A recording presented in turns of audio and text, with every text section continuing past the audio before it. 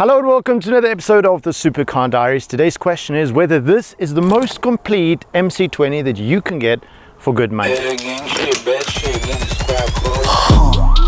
Eliante pulling up, feeling like Harry Belafonte.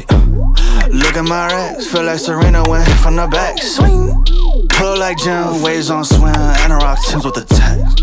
Butterfly doors on the Tesla, I spit shit on gas. The most extravagantly kitted out MC20 that you're going to see from Novitec. You guys probably thinking, well, we've seen the other movies and it doesn't look that much different, because it doesn't. We didn't really go to a very great extent making a whole package of extra parts for this car for two reasons. Number one, a lot of carbon fiber parts you can get from Maserati. Number two, unfortunately, and maybe that's due to the time that the MC20 was launched, but we don't necessarily see this car going through the roof anytime soon. And so making so many components that takes a lot of time and effort is not necessarily really worth it. And sad to say, but let's have a look at what we did do. Front lip over here, that is from Maserati in carbon fiber, but we have added these side fins on the air intakes over there, and I think it makes it look a little bit more aggressive, almost like the teeth that you find on a spider. And then at the top over here at the air vents, we've added these carbon bits just to assist the airflow going over the roof, and also that being shoved down this tunnel. This car rides on the NF10 wheels. It's the same ones that you find on the Ferraris, and I think they look really good in this car. Let me know down in the comments if you agree. Also, the kind of rim that you get here in that high gloss look, if you want to have that in a different kind of surface finish or in a different color, then you can go and check out on our website novitec.com. You see a whole bunch of different variants of that NF10 wheel over there. Well, Maserati's done such a good job at doing it themselves. What do you want to change on the side skirt? It just looks fantastic. They've left it in carbon fiber, so the whole car looks nice and wide. And that's been aided by the fact that it now rides low in the sport suspension. We've done this in all the other videos, but the party piece that we've created for this car, and you can't find this anywhere else in the world, you can't get that even at Maserati, and that is this carbon fiber insert over here that you get at the intake for the engine. Really lovely party piece. Normally there would be a bit of a rim over here. Now it's totally flush with the bodywork and the extended arm running over here onto the white body paint. I think that looks really nice. Again, NF10 filling out the bodyworks. Then at the back, the party continues with this very large ducktail. You can get a carbon fiber lip ducktail from Maserati themselves. You can decide whether you want to have theirs or ours. Ours is slightly enlarged, so it points up a little bit higher, so just helps with that airflow pressing the car down into the ground. Let me know down in the comments, would you go with this ducktail or without it? Then the back of the car, really lovely. Maserati's done a fantastic job on this, just with that massive carbon fiber bumper diffuse at the back. However, that's housing our tail tips with our sports exhaust system, and then covered in the carbon fiber tail tips. Now, I have to say that when you look at these, and the car has been driven, it's got nearly 2,000 kilometers on the clock. The end tips still have a little bit of a gold finish on them. I love that look, just my thing, you know. Yeah.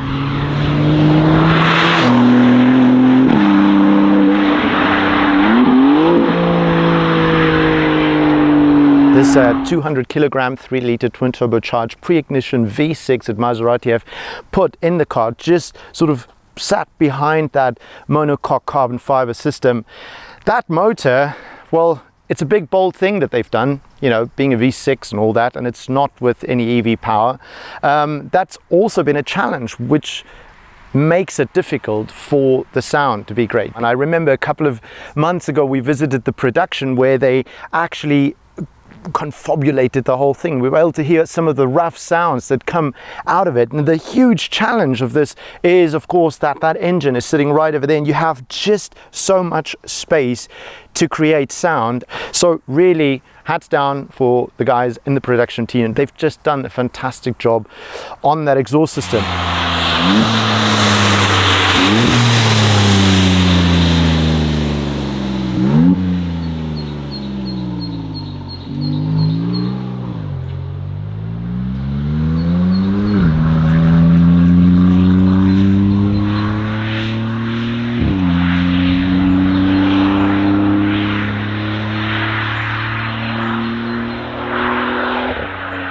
The rest of the work that we've done, apart from the internals on the exhaust and the sports suspension, is here in the motor with a plug-and-play system, the N-tronic system that pushes the power up. It used to have 630 and 730 torques.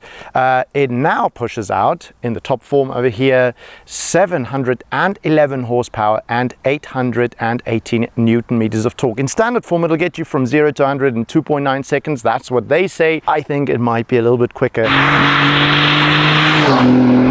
This is a fantastic car. I really tip my hat for Maserati for making this in such a time of life where, well, everything's going electric and hybrid, and also for going the direction of using a V6 engine. You guys let me know down in the comments what you think about this. If you're wondering why we're not driving it, well, we've driven it in all 3 other films. I doubt we can do anything more with it that we haven't done already. Feel free to drop by on our website, novitecgroup.com, and you can see what we have in stock over there. Also, if you want to follow us on Instagram, me personally at Bjorn de Kok or Novitec at Novitec Group.